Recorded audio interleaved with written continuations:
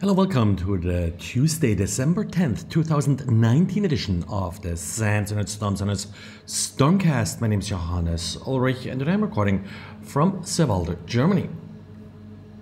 A couple times in this podcast I already talked about the relatively new DNS over HTTPS protocol, some of the problems with this protocol, and also how it's trying to protect your DNS queries from spying eyes.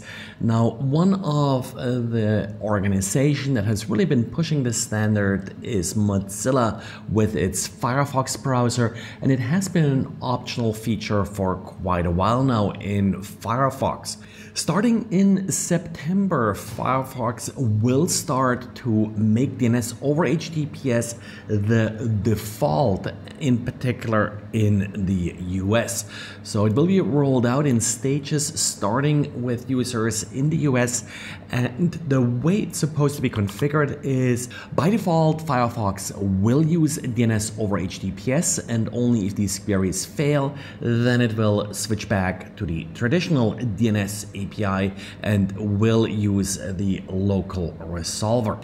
Now, the privacy issue here is actually not sort of a simple black and white issue. Now, in particular as a home user, and this is really sort of more addressing home users, your DNS queries typically go to your ISP and they are unencrypted between you and your ISP.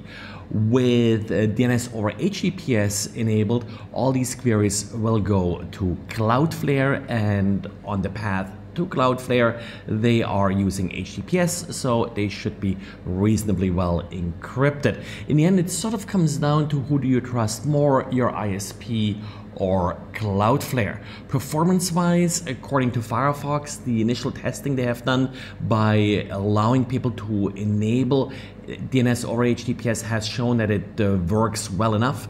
So we'll see how it goes once they make it the default. According to Mozilla, there are also some additional conditions they're trying to take care of if, for example, a user does use a specifically configured DNS privacy scheme, something like OpenDNS or such, that they will not use DNS over HTTPS in those cases.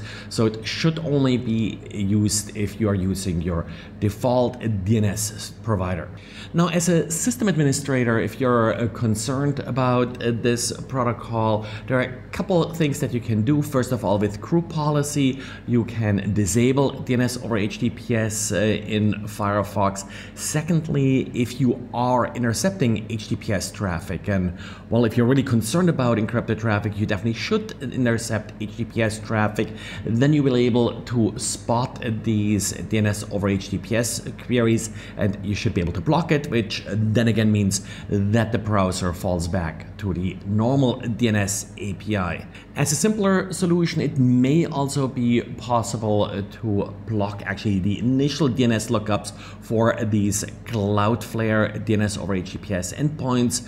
Not 100% sure if this will work well in the final released version. We'll see, and I'll probably experiment with this a little bit once Firefox actually makes it the default. And Telegram fixed a privacy issue in its software. Now, this particular problem wouldn't really be an issue in most messenger services just because Telegram sort of focuses on privacy. I think it's a bit more important. The problem here is deleted messages. Now, again, a lot of actually messaging services don't allow you to delete a message after it's being sent, and it's sort of assumed once it's sent, it has been seen or saved by the recipient. There isn't really much you can do to call it back. Well, Telegram has a feature like this, promising the sender that the messages will be deleted from the recipient systems, and exactly this didn't happen. The problem here was that the message was still stored on the recipient. It wasn't visible in the Telegram application, but still a user could just open up the respective file on their system and see the message right there. So this problem has been fixed. A little bit of minor issue, really in my opinion, and really only an issue because Telegram tries to sort of focus on this entire privacy aspect.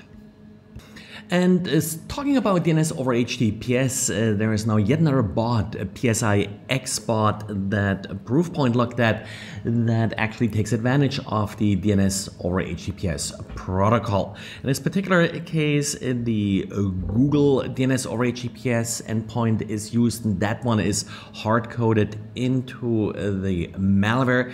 The hostname you're looking for here is dns.google.com. It actually doesn't use DNS over HTTPS like, for example, Firefox uses it. Typically, sort of in real life, you're supposed to use DNS over HTTPS by just sending binary data. In this case, it uses sort of the more manual way of using JSON to encode the data that's then being returned by Google. I've also seen a couple of other claims, and I think I talked about them here on the podcast in the past, where they claimed that malware uses DNS over HTTPS, but it really sort of more used their own sort of homemade API. This particular malware actually uses sort of the official RFC compliant API for DNS over HTTPS. And well, this is it for today. Thanks for listening, and talk to you again tomorrow. Bye.